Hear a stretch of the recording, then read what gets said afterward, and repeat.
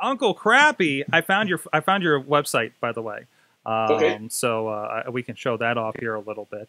Sweet. Okay. So there's a little bit of beer me. Here's a little bit of him hanging out. Look at that great picture of him with the beer over there.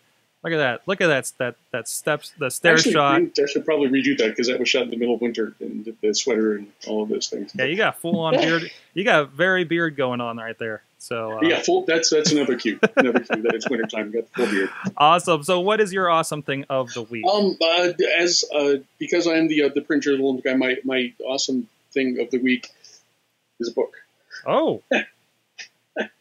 And we're going to talk about this stuff at some point during the show. The context is the Grateful Dead held their final shows, what were advertised to be their final shows, not last weekend, but the weekend before, 4th of July weekend.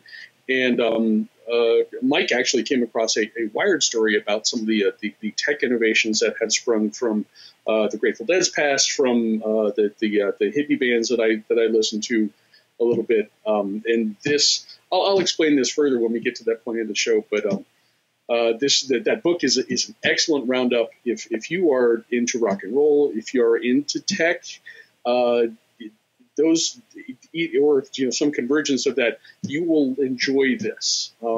It's also an excellent history of the band too, but it takes you through all of the innovations in great detail that sprung from the band's 50-year history. So it's a cool thing. I would recommend it highly, and we're going to talk more about it at some point today. Awesome. Yeah, we'll get to that right after the break.